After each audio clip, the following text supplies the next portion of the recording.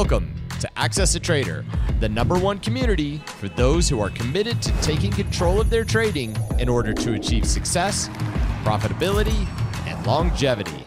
Thank you for joining us. Here's Dan Shapiro to help you find your edge, master your process, and own your future.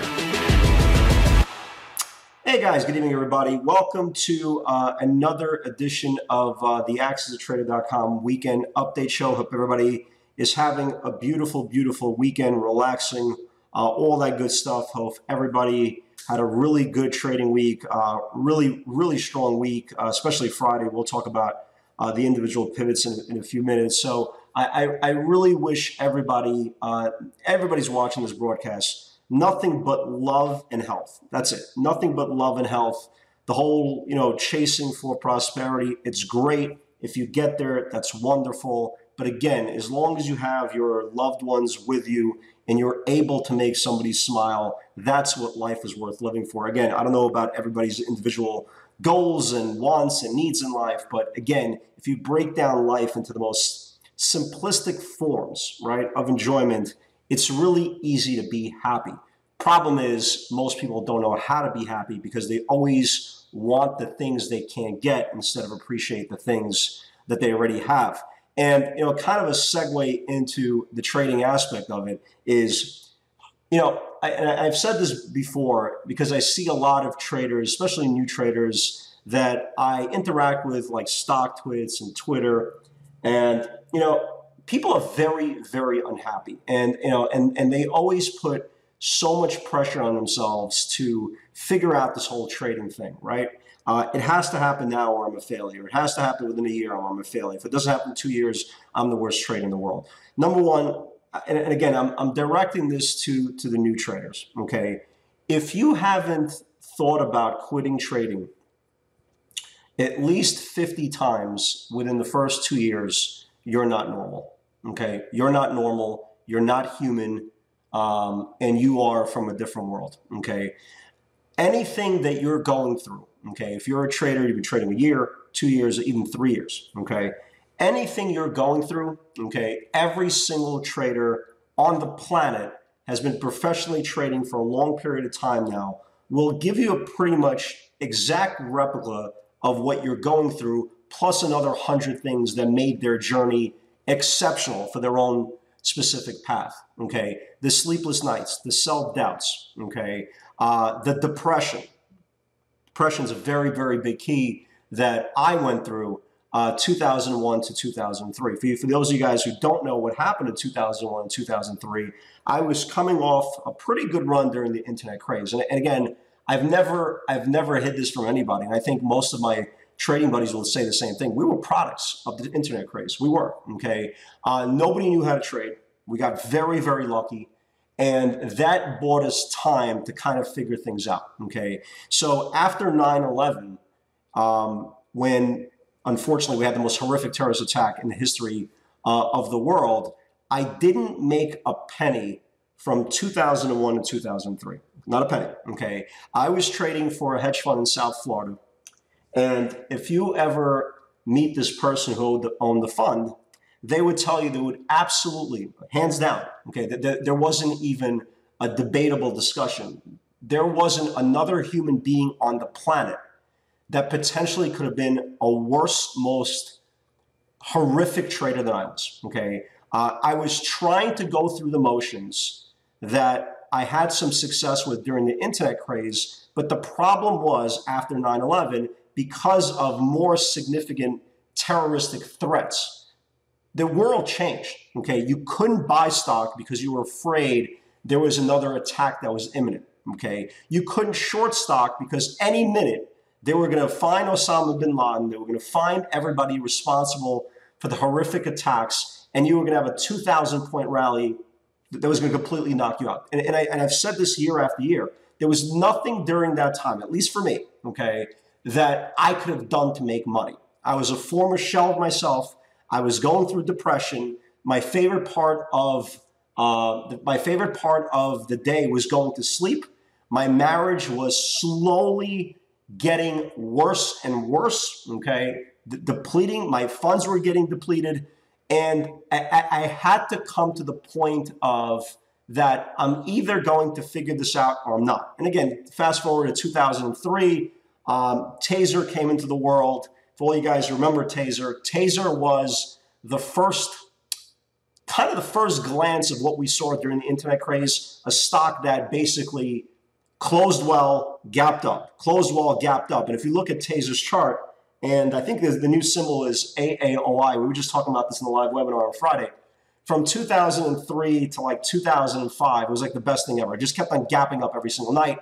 And then there was another company called Boom, which I actually like this on our watch list for tonight. That kind of made me think about this. There was actually another company, Boom. Okay, if you look at the weekly charts, actually, if you look at the weekly, actually the monthly chart on Boom, you'll notice that it was a massive runner. I mean, massive runner from like 2005 for a couple of years. So those two stocks were basically the saving point of my career. Okay, it was really the saving point of my career. And from that time, it kind of bought me time to kind of have that aha moment, to kind of have slowly but surely things to really embrace information, start appreciating charts, start appreciating technical analysis. And slowly but surely, it got me to the world of small caps, which at that point, nobody was really trading, okay?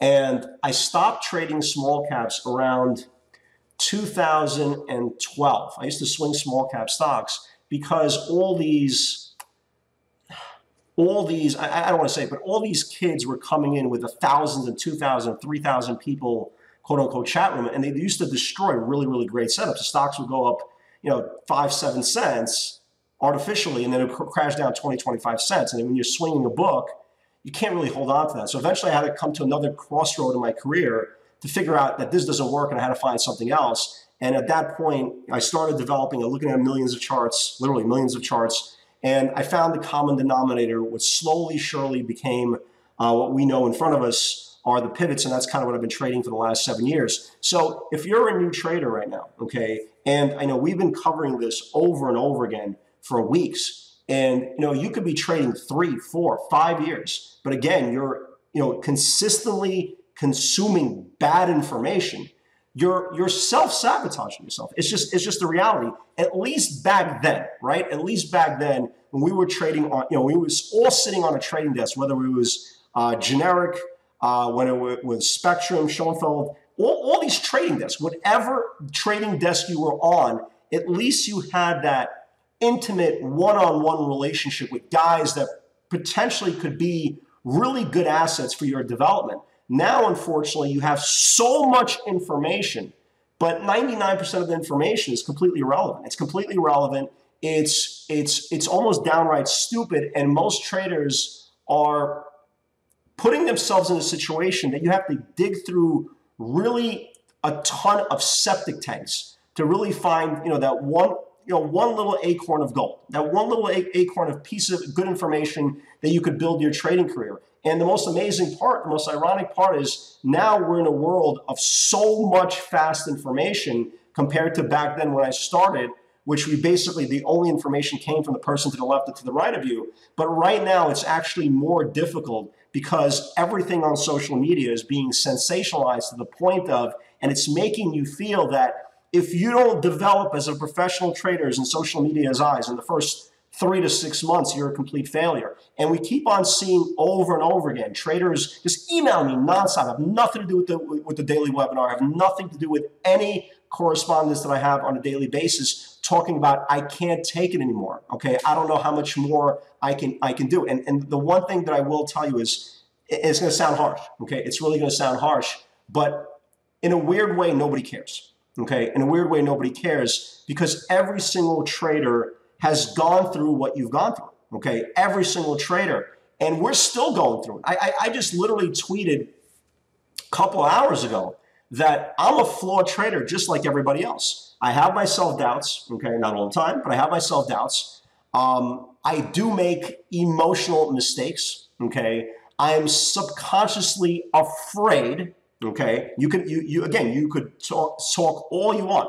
The biggest, the most aggressive alpha male, alpha female, okay? will always have a soft spot in their subconscious that will have a self-doubt. Because again, we're all human beings. We all bleed the same. We all cry the same. We all laugh the same. So we all go through the same cycles as developing traders. And the one thing that no developing trader wants to admit is that whatever they're doing is wrong. Okay, they could be doing the same thing over and over again, 2, 3, 4, 5 years, not getting any results, literally in the same position as they were when they started, but they do not want to admit themselves, and they will not look themselves in the mirror and say to themselves, well, maybe there's a better way, right? Maybe there's a better way.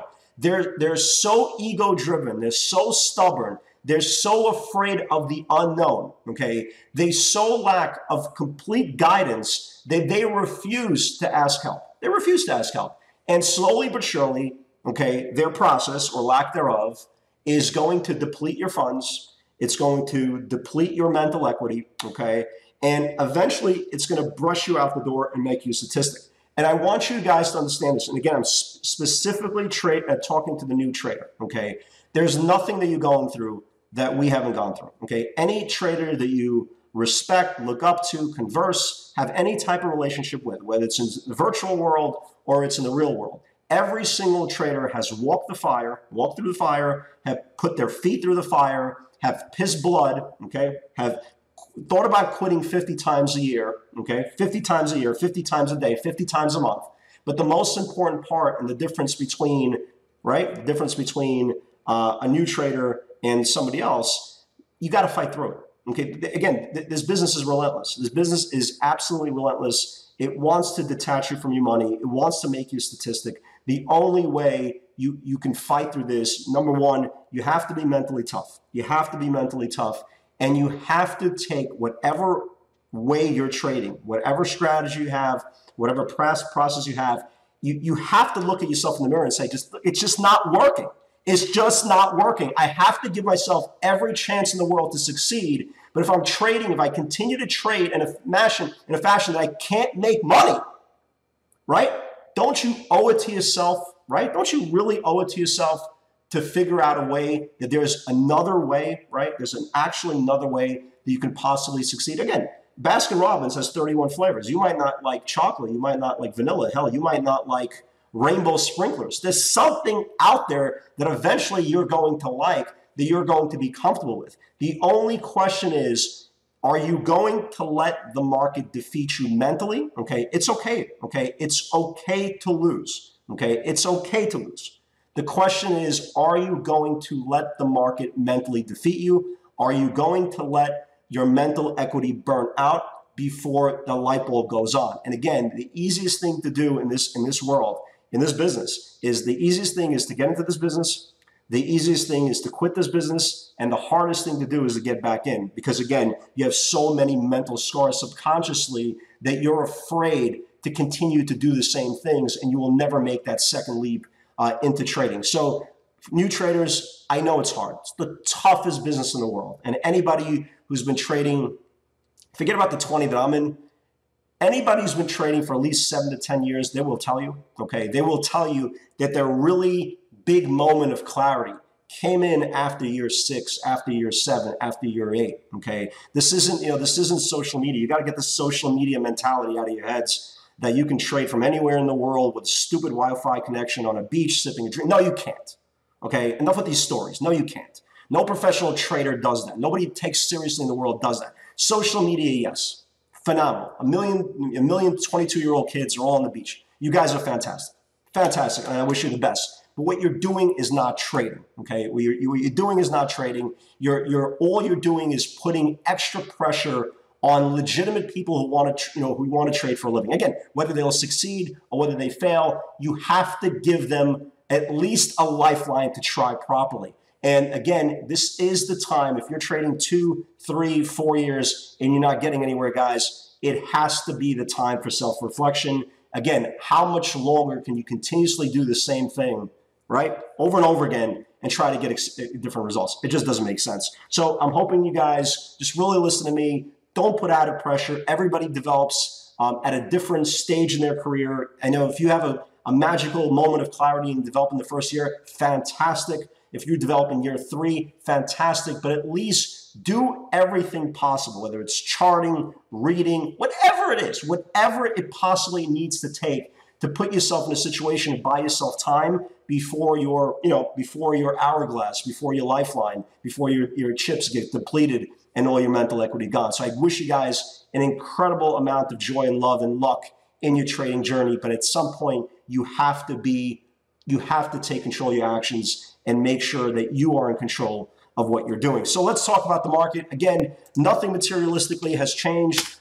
Again, the market's just going to grind till Labor Day. It's just going to grind till Labor Day. There is absolutely no selling pressure unless we get a materialistic missile, nuclear war, God knows, something, God forbid.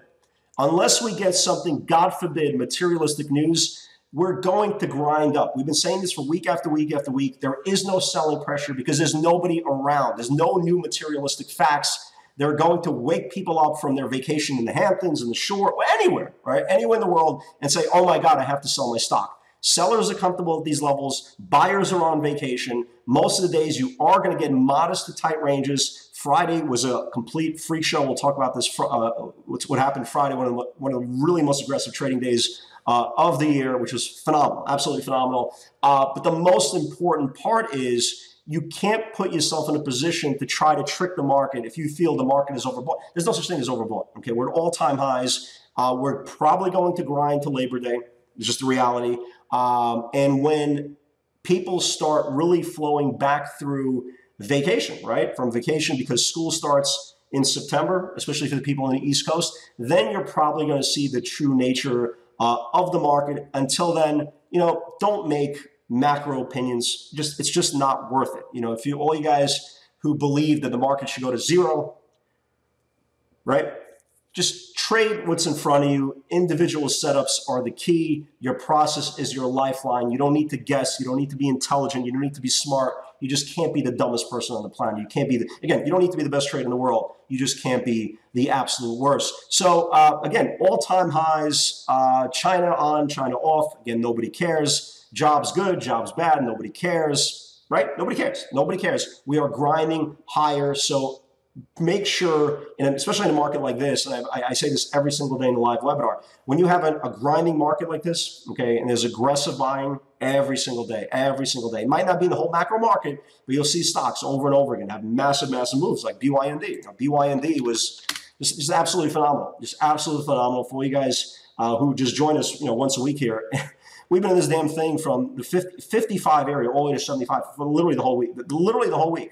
And then Friday was a beautiful short, not a huge move, but a beautiful short to the downside. But again, when you have aggressive buyers like this and more shorts start to develop, and this thing, and again, I said this every single week, this BYND, when this thing finally becomes shortable, like really, really shortable, I know it's very, very tough to borrow shares. I know IB had shares in a few other places. But when this thing becomes shortable and more shorts are trapped, this thing, mark my words, and I could be off, but this thing will be the second coming of Tesla. I'm telling you, a hated stock, right? A hated stock. It's going to go to zero. It's going to go to 200. This will be, at least potentially, will be the next Tesla. This will potentially be the next Tesla trading vehicle. Again, these stocks do not come once a year.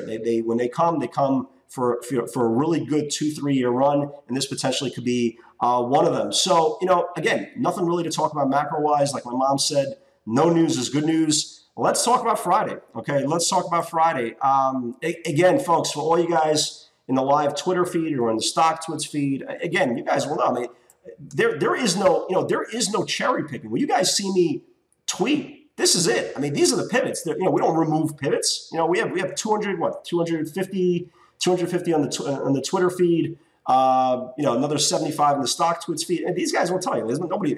We don't cherry pick these things. These are the pivots. And Friday was probably, if what I remember, probably one of the most aggressive sessions we saw in beta for a very, very long time.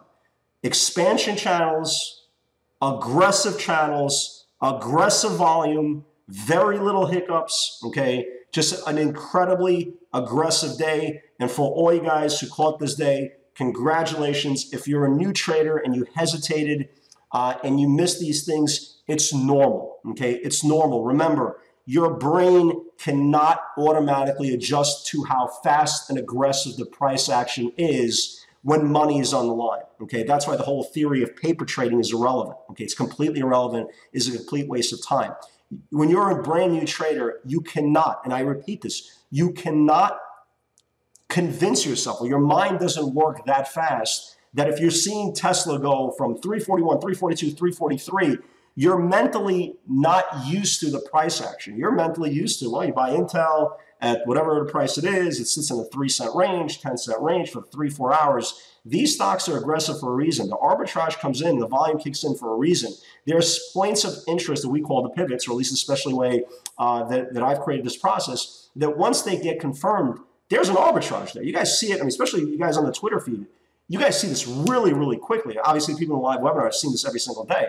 But once these things trigger and they confirm the proper way, you know, they're rocket launchers. So if you are a newer trader, again, it's going to take time. You have to let your brain catch up to the price action, and over time, and that's what, you know, that's what trading is. It's buying time. Over time, everything will start slowing down. The game slows down, and next thing you know, it really starts to click in a nice way. So let's talk about the pivots, right, guys? So I was literally in Netflix short and Tesla long at the same time. And I'm telling you, as the day is long, I probably lost 5 years of my life. For all you guys who know, especially trading prior to 10 o'clock, these things are so aggressive, okay, that you are burning so much mental equity at one time that it's almost overbearing. And I was literally short Netflix and long Tesla at the same time, and I needed to see two results. And for all you guys in the live webinar, for the 7 minutes before I made my first sales on Tesla, I made my first cover on Netflix, I was sitting there literally, if I soiled all over myself, it would probably be the truth. I literally sat there, my brain froze, and I literally sat there numb, because it does take so much effort to really, you know, trade these things properly. But when you have two on at the same time in two different directions, it's absolutely overwhelming. So let's talk about the pivots. Netflix every single day has been rejected, the 385, 385, 385. And we talked about this, that 377.40, 377 for aggressive downside, earnings next week for just the trade. And here is the pivot. You know, here is the pivot on Netflix. Here is the 77.40, right? Here's the 77.40 right here. And once it broke it, it went down to 76, went down to 76. It spiked back up, you know, roughly to about 66 and change. And once it confirmed the 66, went all the way down to 372 and change. Just really, really good trade. I was pretty happy about it. NVIDIA, I missed NVIDIA because, again, I missed NVIDIA and Boeing because I was in Tesla and Netflix. So NVIDIA, you know, here is NVIDIA, 168 needs to build, right? Here's the 68, right? 168 needs to build, just absolutely exploded, went to 70 and a half. Boeing, okay, Boeing, 160 needs to build for flow. Here was Boeing, here's a 60-minute view on Boeing, right? Here's why we say 160. This whole channel right here was 160, right? Excuse me, 360, 359.58, 359.70. So 360 build on Boeing, and just Boeing went nuts. You know, Boeing went absolutely nuts, went all the way up to 366 and change. Here was Tesla. I got long at 42. My highest sale was 43.60s before the stock came in, and then later the stock ran into like 45. ZM, I mean, just a big move. ZM needs to reclaim 93. It got upgraded. No, 93.50 is a little bit of a supply, so it really needs to get above that 93 to establish a strong base. And ZM, again, here is ZM. Here was the 93, right? Here's a sneaky pivot, 93. Here was the 93.50, and the stock went to about 95. Again, good job for all you guys who caught that as well. BYND, again, we talked about it on the way up. And BYND, I didn't have a locate for this thing. So for all you guys did, congratulations. Again, not the biggest trade in the world, but I said, look, there's measured potential, 164, 165. Not every single trade needs to be this marvelous, majestic, you know, movie event. Sometimes just good cash flow. 67, if it builds below, it can flush. Here's BYND, right? Here's BYND right here is a 60, oh, excuse me. Here is a 67 right here, right? 167 is low here, 167 is low here. Once you start building below 67, went down to 64.75, again, 64.75, measured potential. And Amazon didn't confirm, but I like Amazon, okay? Amazon, I think Prime Day starts on the 15th, okay? It starts on the 15th. Here's two levels, and I want to kind of start off giving you guys some ideas to watch for Monday. Here's here's where I think the stock needs to reclaim, to wake up. If we get a down open in Amazon, this 217 area, I think it needs to build, and let me show you guys why. So here's Amazon, right? Here's Amazon. Okay, this is the highest candle into supply. This is what we call the sneaky pivot. And for all you guys who are obviously in the live webinar or on the Twitter feed understand what a sneaky pivot is, because again, you've watched the 4-hour workshop. But here, if you guys see, the top of this channel here is 217, and this is now higher than this lowest Bollinger Band that's coming up, which is supply. And again, if you believe in the theory, stocks trade from supply to supply and demand to demand, if Amazon starts reclaiming the 217, you do have room all the way up to the 240 level. There's nothing in between 217 and 240 that will give it any type of resistance. So keep an eye on you guys. For all you guys who are trading on Amazon, watch the build 217, 218 for the next leg up. I like Tesla. I think Tesla goes higher. Again, it finally broke above the pre-market high or after-market high of Tesla on that PR with the whole delivery. Any build over 245 is bullish. If you look at the daily chart, it potentially could get to like 248, 250. And if it really gets strong in the next couple of days, who knows, maybe it gets to the 260 area. So keep an eye on that. There was a call buyer earlier in the week who bet $6.7 million. I believe it was on the August 260 calls. Please double check that, but if my recollection is right, there was a big buyer there, so it could extend into the 260 level, obviously, in the course of time. Let me give you guys some other ideas that I kind of like here. Let me see what else I want to share with you guys.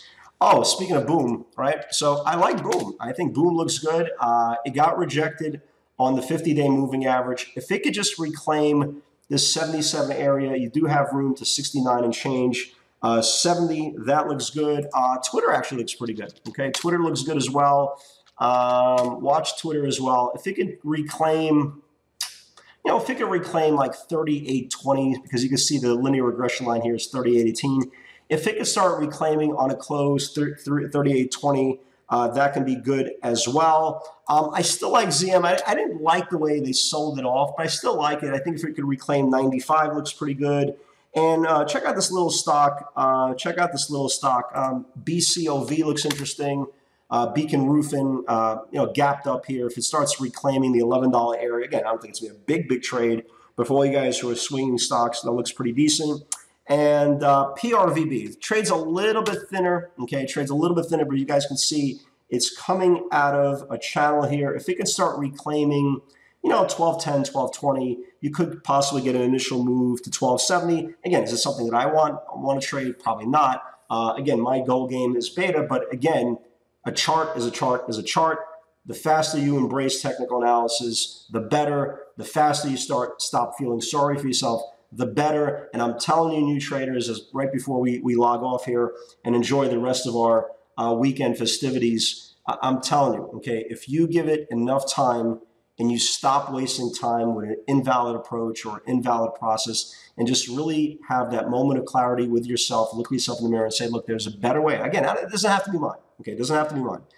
As long as you give yourself an opportunity that just really believe that there's an alternative to what you're doing and things actually work, then at least you are extending your shelf life of possibly being a professional trader. So guys, God bless everybody. Again, new traders, don't put a lot of pressure on your time. When your time comes, it will come. Okay, when it does come, you'll really appreciate all the struggles, all the sleepless nights, all the self-doubts, all the walking across the fire, and it really will be sweet when you finally get to that point that you really are proud of yourself and you really feel a really good energy shift that you are finally in control of your trading. Guys, God bless everybody. I wish you the best, and with God's help, I'll see you all in the field. I love you. Take care. Congratulations for putting in the time to take control of your trading. you're one step closer to owning your future and achieving the success you desire. Want daily trade ideas directly from Dan, straight off his personal watch list? Unlock our free PS60 Vault, where you'll get nightly updates on pivot opportunities we're watching for the next day's session. Click the link in the description to get started today.